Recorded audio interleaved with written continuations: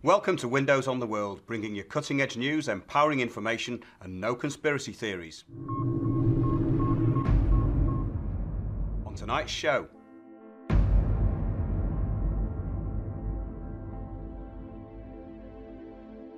so Nick Holstrom, welcome to Windows on the World. Well, it's a pleasure to be here, Mark. We've been discussing this theory that's been put around, and it seems to be very prevalent amongst alternative research now, and it came from nowhere. We're talking about this kind of medieval idea of flat Earth, and it seems to have made this massive resurgence. Why do you think that is, Nick? It is bizarre, Mark. I don't think it's medieval. In medieval times, I think people, certainly astronomers, believed that the Earth was spherical. But there were some people who thought it was flat, wasn't it? With Christopher Columbus, there was a fear that he might fall off the edge, you know. So there was a certain popular degree of belief in a flat Earth, yeah. Basically, to find a flat Earth theory, you have to go back 2,500 years to the Book of Isaiah or the Cosmology of Ancient Egypt or something, you know. And I find it incredibly strange that suddenly, wherever you go, people are now saying, well, don't you realise the Earth is flat? I know, it's very strange, but that's what I was saying, really. It came from nowhere. About 18 months ago, no longer than that. I hadn't really heard it before. Well, I've never heard anyone in my entire life say it until about 3 months ago, and suddenly people were telling me this and saying, "Don't you realise this? Don't you realise that?" I said, "Well, no, I don't actually." And I wonder if it's due to absence of experience of the night sky, Mark, because I think for us ordinary folk who don't get out into space or anything, that is your primary experience of a spherical Earth, okay? You stay up at night, and perhaps if we're talking to anyone here who thinks that the Earth is flat, you'll notice the stars all rise. They slowly rise, and they move across the sky, and they set again. And they rise in such a way that they're circling around the pole star.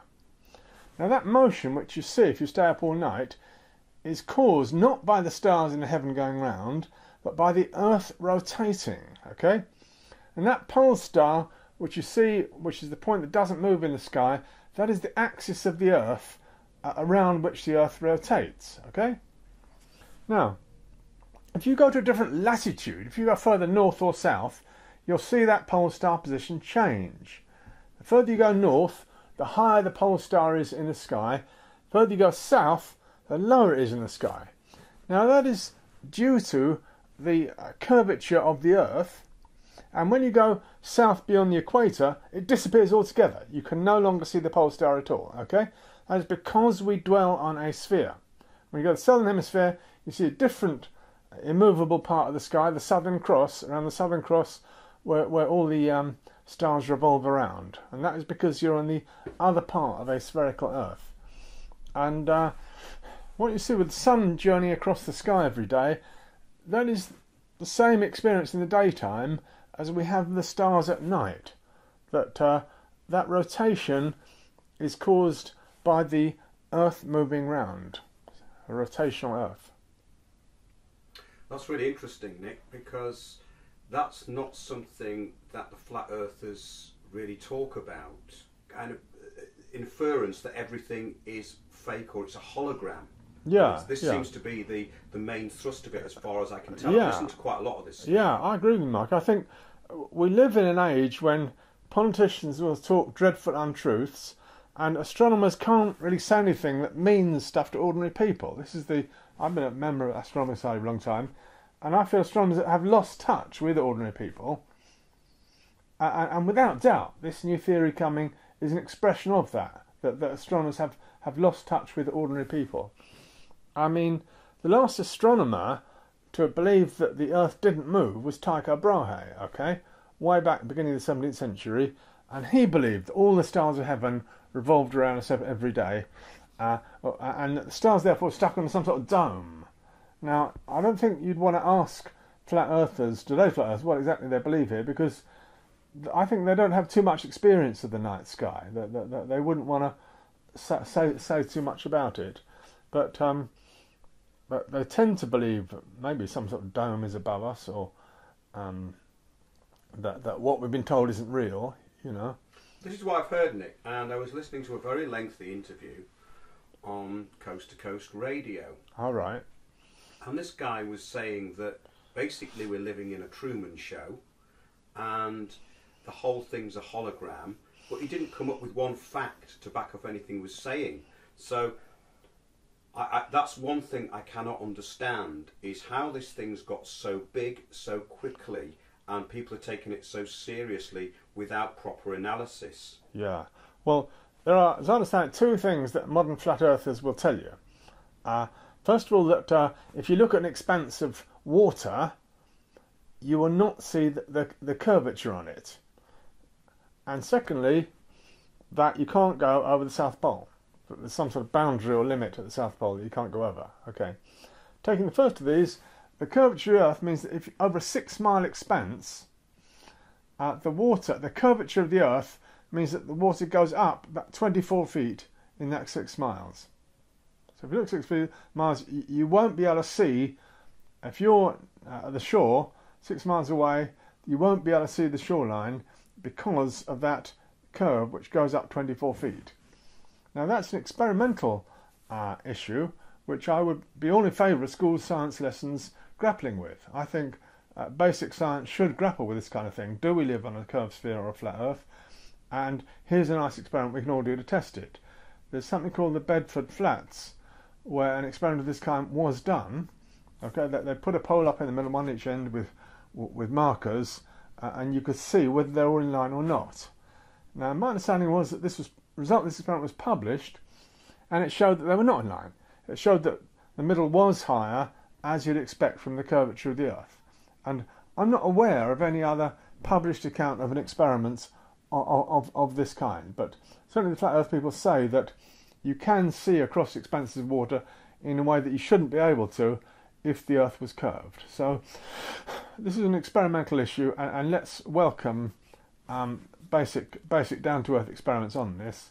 I think it would be very good for astronomers to do experiments like this that make sense to ordinary people, okay, for a change, yeah. As regards the other thing of not flying over the South Pole, I talked to various people, pilots, and they confirm this. They confirm that you can't fly over the South Pole, and that the military will stop you. Now there may be bases on the South Pole, I don't know, but I would suggest this doesn't show that the Earth is flat. But on that modern belief, there's some sort of terrific barrier around the edge of the Earth, which is the South Pole, and the North Pole's in the middle of the Earth. It's sort of quite a Terry Pratchett type of world, really. It is, and I think it ties in very much with that, with this whole idea that the conspiracy world has now included so many conspiracies that this is the conspiracy that could actually trash all other research in the respect that, oh, you're one of those flat earthers. I think Obama even referred to it. Uh-huh. So I think this is a psychological operation. But what's very interesting, and actually a bit sad, is that it seems to be dividing people over this, who previously would have been getting on and saying, okay, let's look at false flag terror. Let's look at things that we can actually analyse. As priority over everything else, apparently. I mean, the question of whether they went to the moon, there's more and more people not believing they went to the moon. I mean, I'm a reactionary old fuddy-duddy, Mark, and as you know, I recently published something saying, actually, they did go to the moon. Now, a lot of people don't believe me on this. I'm finding it very hard to maintain that view, I must say. But that the skepticism of them going to the moon just does feed into the flat Earth story. That they say all the photos of the Earth from space are faked, or they claim that the spherical pictures of the Earth which I think is a terribly important moment of self-knowledge when the Earth, inhabitants of the Earth, see themselves from the outside. We see the lovely emerald blue sphere of the Earth. I think that's a terribly important moment in our human development, personally. And I don't accept that it's a fake picture at all. Okay, that is Gaia, she, Mother Earth. That's what she looks like from space. And we experience the miracle of Earth holding itself in balance in the depths of space with the heat and cold and water. And I think that's an absolute real experience that the human race had in the 20th century. But the flat Earth people say that is made-up images, computer-generated, and so forth. I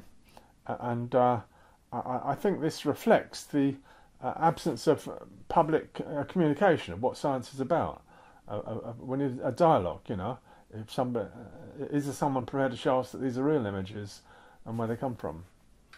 Well, exactly, and science just means that something's been proved with facts, with a series of facts, and analysed. So the thing with the NASA pictures is that we know that some of the moon landing pictures were not taken on the moon.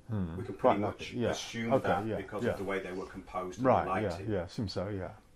Now, the problem is with this flat Earth thing is we can openly say that, okay, NASA, yeah, they do lie. They have retouched photographs from Mars and the moon. The pictures that were meant to be taken on the moon weren't taken on the moon, but what they're trying now to do is make it look as though the whole thing's a lie, and that thing's very dangerous, because we, as people who are analysing things, we're going to get lumped in to one compartment now. In other words, it's a conspiracy theory, and it's just like that flat Earth stuff. Yeah, right. I mean, let's consider what makes night and day. We may go something very, very primary, because with the flat Earth thing, I don't think they can explain why it gets dark at all. I think that's a slight hitch in their theory. If you ask a flat earther, why is it cold at the North and South Pole, and why is it hot at the equator, they will say, oh, well, the sun goes round, the sun is small, the sun and moon are small, and they're just above the clouds, and they go around the equator once a day. I think it has to be once a day, doesn't it? I think they go around once a day on this flat Earth theory, and they travel around the equator, and their orbit expands and contracts a bit with the seasons. So that's the loony crackpot answer you get about where the sun is on the flat Earth theory. Okay, that it's a little way above the Earth, it's small, and it travels around more or less above the equator, I think, once a day. Okay?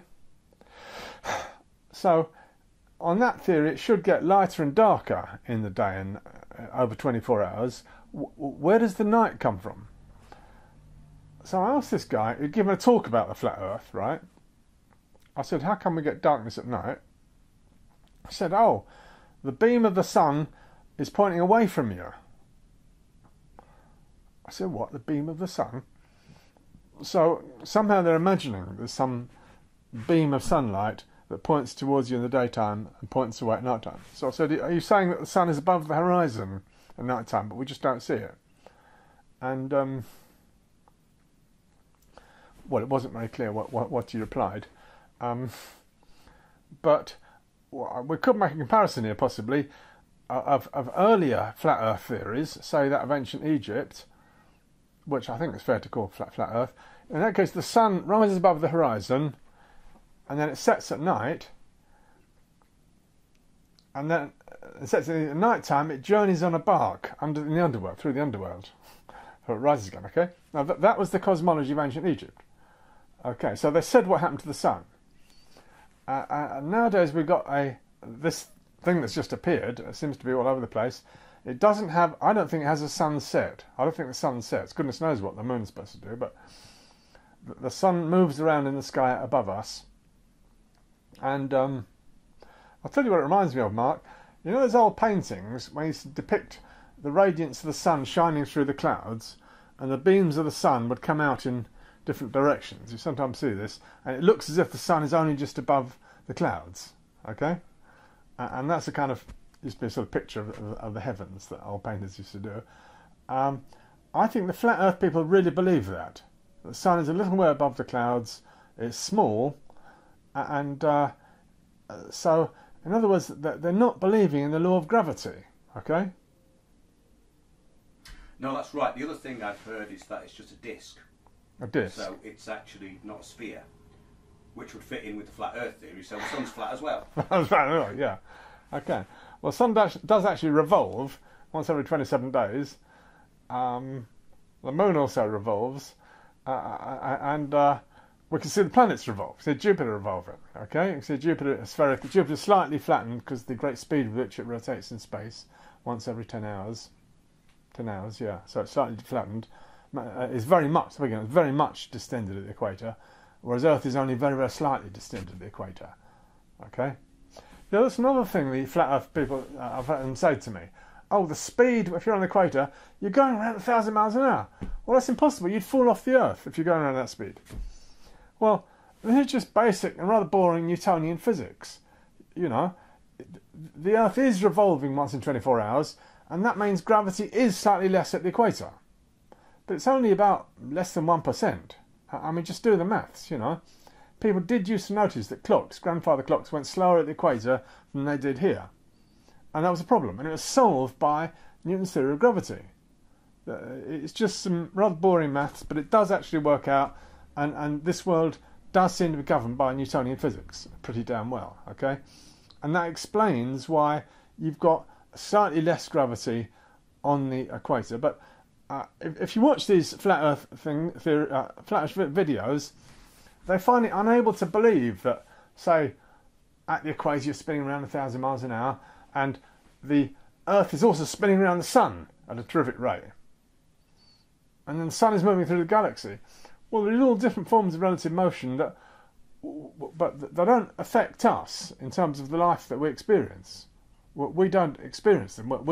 We are here on the Earth, and the clouds are above us, and we don't notice any of this motion. Okay, again, this is quite simple physics. There's nothing weird or anomalous about it. I suggest, but some people do find it difficult to believe, and just dwelling on just the experience that we see the horizon, we see the clouds above us. We see the sun moving across us. The modern flat Earth theory is, in a sense, the world that we experience without any abstract thought or reasoning. It's what the world immediately looks like to you. So if the sun and moon in the sky, they're quite small and they just move across each day, and we're not moving. It's as if people have given up all rational processes and all the complicated stuff science gives us, just for this very, very simple thing about the Earth being flat. I mean, it's just in the news now, Mark, of a craft, NASA craft going out to Pluto, the most distant planet in the solar system, and we're getting a whole lot of detailed photographs of Pluto and Charon. Okay, now, has something really, really gone out to Pluto? Well, yeah, actually it has, and we are really getting that stuff coming back, and all the science and technology for that really works, so those distances are real, and the whole calculation of that mission is done using Newtonian physics, acceleration, and so on, and which works. So I suggest that we're moving into the space age, and we just have to accept that Earth is a sphere in space, like the sun and moon, yeah, it may seem a bit daunting to some people, but I suggest that a flat Earth is not the answer to our problems. So Nick, in conclusion now, and summing this up, what you seem to be saying mainly is that people aren't taking notice of basic physics here and what's already available, and that if astrologers and astronomers made this stuff more available and easy to understand, then the flat Earth theory might not have taken off so quickly. Is that what you're saying? Yeah, and I think we need basic school science to look at these questions.